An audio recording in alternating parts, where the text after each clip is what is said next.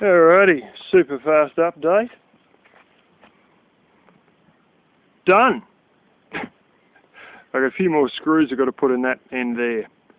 Because I ran a bit short, so there isn't really quite enough screws in there, but I've got some more today.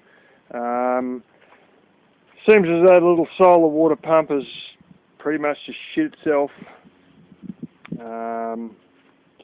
And I might be grabbing the one from, most likely, from the hot water system, wood hot water system, the big proper 12 volt pump that takes a high temperature, and using that to move water around with IBCs.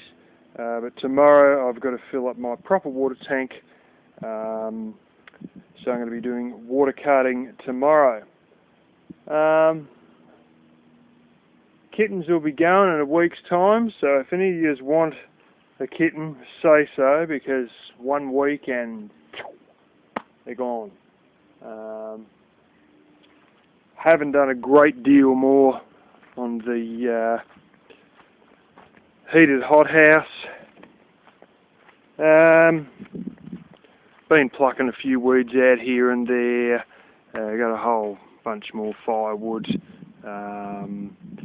from box thorns that are already dead laying around, and some other local bush thing that's also was laying around dead. That's about it really. So there you go, super quick update.